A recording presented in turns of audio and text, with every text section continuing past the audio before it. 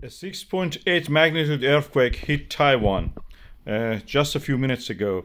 This is the earthquake in the Chinese province of the Taiwan, on the edge of the South China Sea and the Pacific Ocean, near the Taipei, the capital, toward the east side of the coast. We have footage from the motorbikes showing that the moment the earthquake hit this road, you can see the whole mountain is coming down, big trees falling down. In the train station, we had trains rolling left to right. People waiting for in the rain for the train to move. And the roads have cracked. We had similar to this a few days ago in the Papua New Guinea.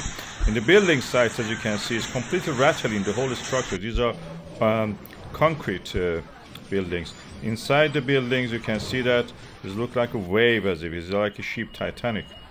And the dust is rising. People are just confused. They don't know where to go, what to do. Motorbike and bike riders are in confusion. Then the rescue workers arrive and help. Of course, this Taiwan is a Chinese province. People are more advanced than the rest of those regions in the Papua Guinea. It's a plate tectonic moving the plates to the Taiwan.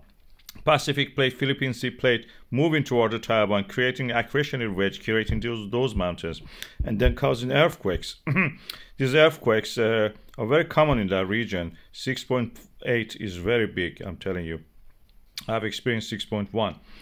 And this is the way Pacific plate coming under the Eurasian plate and causing this. This is a dangerous situation. Those areas are always like that.